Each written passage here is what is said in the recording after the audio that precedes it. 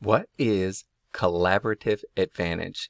Well, this is simply a form of competitive advantage that you achieve through collaboration with others. And in strategy, this generally means you are either collaborating with a competitor out in the marketplace or some provider of complementary goods and services. But in essence, you are each pursuing a unique interest of your own that can be furthered by joining together in your efforts.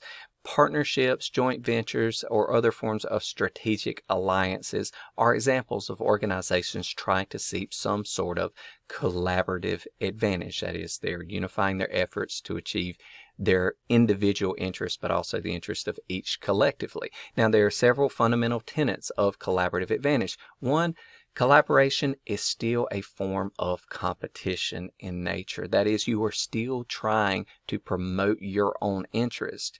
And you're trying to promote your interest at the expense of others. It's just you're not promoting your interest at the expense of the group or firm or individual that you're collaborating with. And in order to do this, you generally have to have differing interests that are promoted by the collaboration, because one party is able to usurp whatever they are looking for, where the other party does not need that thing, that relationship, that supply channel, that access to markets, whatever.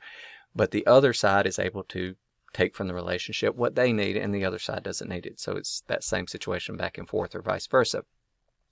Harmony is not a good measure for success. That is, just because you're getting along well in the collaboration doesn't mean the collaboration is going well.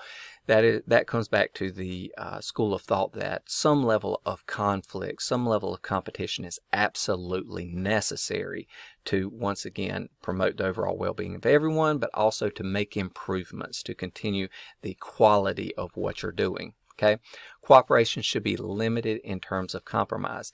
You should be compromising your position when you can still promote your interest and the other side can still promote their interest. But to compromise at your own expense just for the benefit of the other side, where you're getting no advantage by doing so, once again, that should be kept to a minimum. Remember, the collaboration is based upon both sides moving their position upward.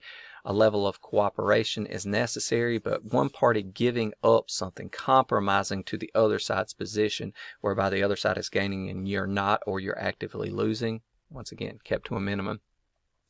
And then learning from the other side is fundamental. That is, you're picking up the things that they're doing right. You're learning how they're doing it. So if you had to break away from the partnership, you could do it better. So the collective learning that happens there is extremely important once again. So these are the core or fundamental tenets that you'll see as part of collaborative advantage.